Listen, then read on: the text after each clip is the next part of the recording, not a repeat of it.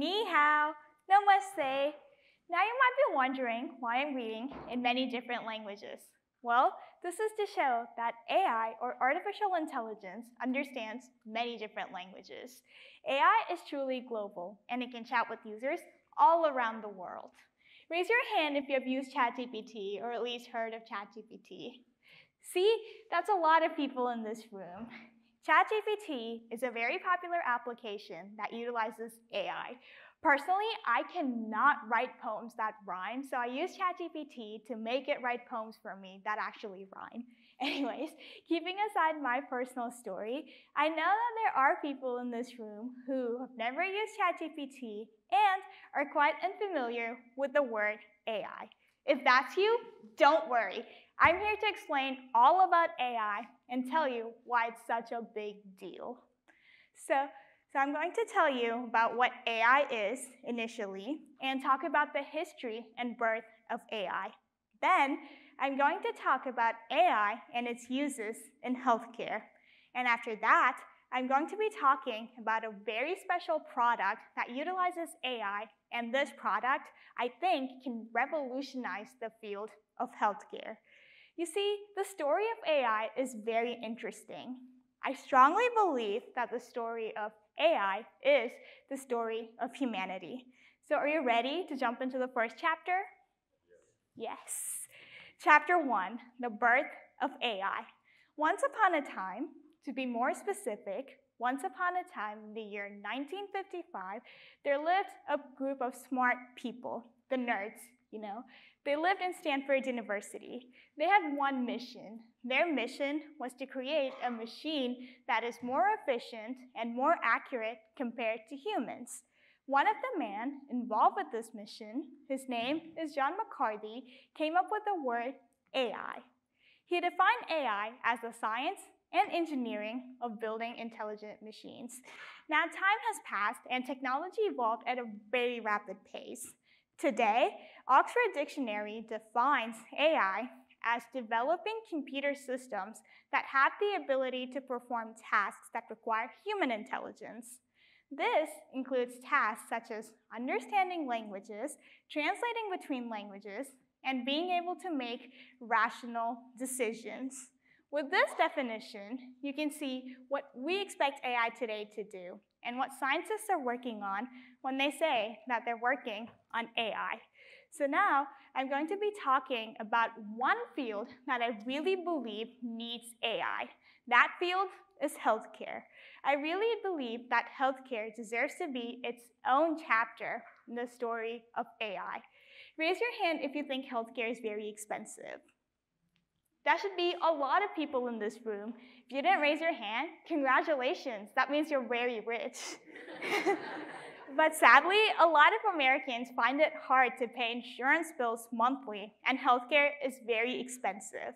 As a computer science student, I've always thought about how I can apply the principles of AI and the broader principles of computer science to help solve real-world issues, such as healthcare being expensive. After reading a lot and researching about what scientists are doing in their field, I want to talk about a very futuristic product that I believe will revolutionize healthcare and significantly improve everyone's health. The name of the product is smart toilets. Imagine a world where toilets can talk to you. They talk to you every single day and tell you about your health every single day after analyzing body fluids. Very cool, right? We have smartphones, we have smart tablets, smart refrigerators, smart everything. So I strongly believe we need smart toilets too. You might be wondering, is smart toilets something that I made up? Is it something that scientists are currently working on? Or is it science fiction? Remember how I told you that AI is the science and engineering of building intelligent machines? Scientists are currently trying to develop an intelligent toilet that tells us a lot of information about our health. You wake up early in the morning. What's the first thing that you do? You go to your bathroom and touch your toothbrush to brush your teeth, right?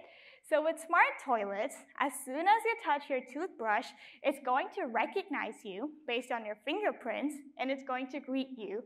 So let's say I'm touching my toothbrush, and it's going to recognize my fingerprints, know that I'm a registered user of the smart toilet, and then it's going to say, "Good morning, Hasitha." And then it's going to check for my temperature, my blood pressure, and my pulse. Let's say I'm feeling sick one day. The smart toilet will tell me, "Hey, your temperature is high, so you're feeling sick and you might want to stay back home." Now I want to talk about two very important features of smart toilets: stool analysis and urine analysis. You might be thinking, wait a minute, stool is just a fancy word for poop, and poop, ew, it's smelly and disgusting. But poop, along with being smelly and disgusting, also has a lot of hidden information about our health. With smart toilets, we're utilizing AI to ensure that we have access to this hidden information and that we're using this hidden information to benefit our health. So let's jump into how the process of smart toilets and stool analysis works. So first, the toilet is going to recognize you once you flush based on your fingerprints. And then it's going to break down the stool and look for the amounts of fats and amounts of sugar in the stool. I'm a foodie, and I'm sure that a lot of people in this room are foodies too. So the smart toilet is going to tell you, "Hey, junk food is great, but it looks like you're having a lot of fats and a lot of sugar in your food. So you might want to tone down a little bit on that." And then, smart toilets can also scan for viruses. Let's say one day you're very sick and you don't know why you're sick. You don't know why you're throwing up and having diarrhea. So the smart toilet is going to scan your poop and tell you, "Hey, you have rotavirus. That is the reason you're feeling sick today." It's always good to know why you're feeling sick and what's causing that sickness. Now I want to talk about two features that I think are game changers. This feature includes being able to predict if you're going to get cancer. Smart toilets utilize algorithms, AI algorithms, to predict your chances of getting cancer in the future. So smart toilets look at your teeny tiny cells that are found in your poop, and based on these teeny tiny cells, they predict your chances of getting cancer. They look specifically for white blood cells. If your white blood cells are higher than what they should be, and if you have amounts of poop in your amount of blood in your poop that is higher than what should a normal healthy body have, then the smart toilet is going to tell you, "Hey, you have a higher chance of getting colon cancer in the future." According to American Cancer Society, sadly, 50% of cancers go undetected until the advanced stage. And 75% of cancers can be treated and can be cured if caught in the early stage. So now you can see why this feature in smart toilets is such a game changer. It's going to ensure that cancers get detected in the early stage, and it's going to make sure that your cancer gets treated before you get sicker and die due to cancer. Now let's talk about urine analysis. We're done with stool analysis, so now we're talking about urine analysis. The first thing that smart toilets check for in your urine is they check for the concentration and pH of your urine. If you're like me and keep forgetting to drink water, the concentration analysis will make sure that it's going to tell you to drink more water. It's going to tell you, "Hey, the concentration shows that you're not drinking enough water." Once it's going to give you a reminder to drink more water, you're going to now not forget to drink water. And it's a good thing that you have reminders now to make sure that you are adapting healthier lifestyle changes, such as drinking more water. Smart toilets can also check for bilirubin and ketones in your urine. Ketones, if found in excessive amounts, are a sign of diabetes or prediabetes. Just like cancer, it's good to know, and it's important to know if you have ketones in an excessive amount, because you can get it cured and you can get it treated if they're caught at an early stage, if diabetes gets caught at an early stage. With bilirubin, high amounts of bilirubin mean that you could potentially have something wrong in your liver, and your liver is not working as it's supposed to. Another important feature of smart toilets is being able to predict something as unpredictable as periods. Periods are unpredictable, but one thing they're not is they're not a taboo. So repeat after me. Periods, periods, periods. Good job. So all the ladies in this room know how annoying periods can get. And it's really good to know if you're going to get a period on this particular date, because there are women who play sports, and there are also women who are trying to get pregnant. Based on hormones found in urine, smart toilets can analyze and tell you when you're most likely to get your period. As I told you, periods are very unpredictable, so initially, when you start using smart toilets, the dates might be a little bit off.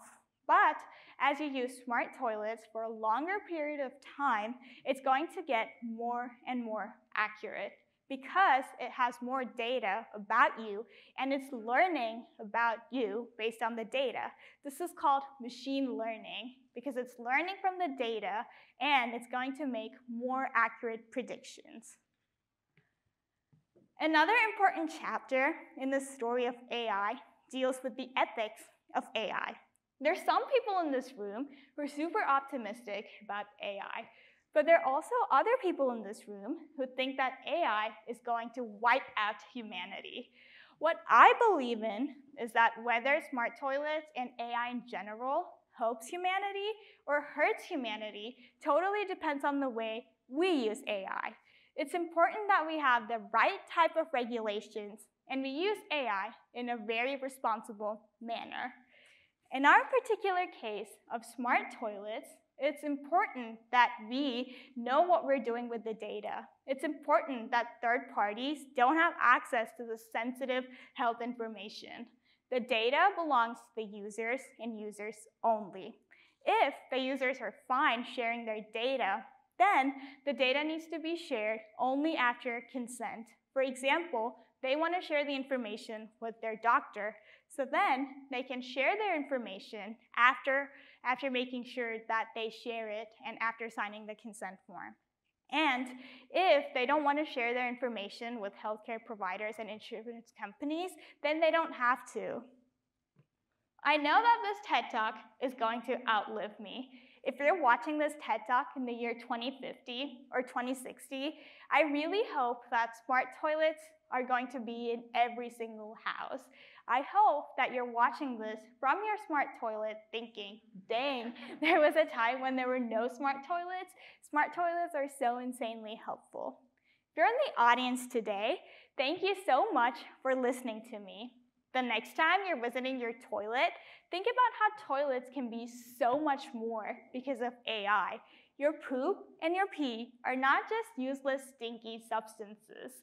They can be so much more with AI. So think big and stay curious.